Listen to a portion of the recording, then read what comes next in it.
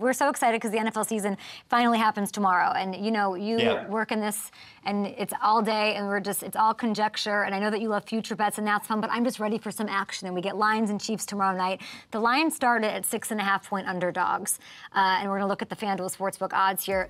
You know, Chris Jones holdout, that's ongoing. Travis Kelce, he's got the bone bruise. So it's moved to -5.5. Does this 1-point swing change the way you're betting this game? No, because I really like the Lions in a tease, especially if Chris Jones doesn't play. I wanted to tease them or get them in an alternate line or something like that over 10.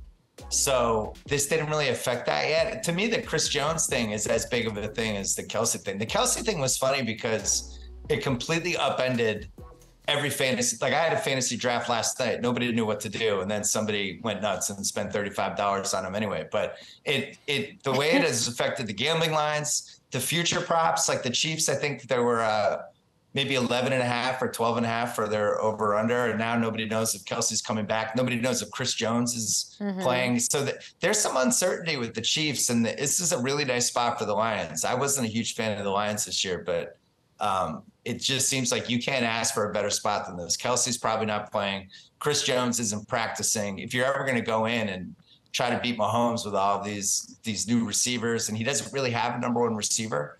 So my fear is that we're being suckered into a Lions bet. Got it. And then you're going to watch the game Thursday night, and all of a sudden it's going to be like 14-3 Chiefs, and we're all going to be like, oh my God, what did we do? Why did we get suckered in on this stupid Lions team? You didn't bid $36 for Jared Goff to be your fantasy quarterback, Bill?